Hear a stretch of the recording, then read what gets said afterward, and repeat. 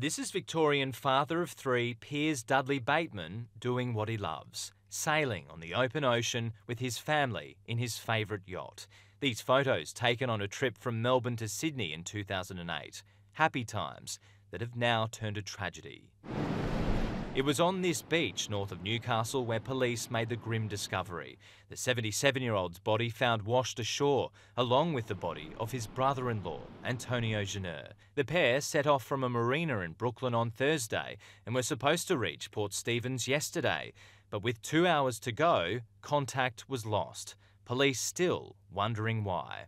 It's tragic, I know, but I suppose they died loving what they do. Warner Ferguson says the popular route for yachties isn't particularly treacherous, but at sea, anything can happen.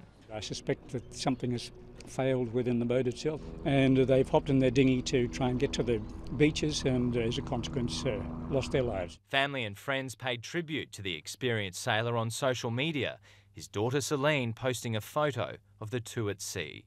Piers was also known for his work as a landscape artist. He lived in China, where he worked as an art professor. Friends have described Piers Bateman as a man who loved his sailing as much as his art, a generous human being who lived a very rich life and didn't waste a single moment. It's very, very sad, enormously sad. Police are still searching for the missing yacht.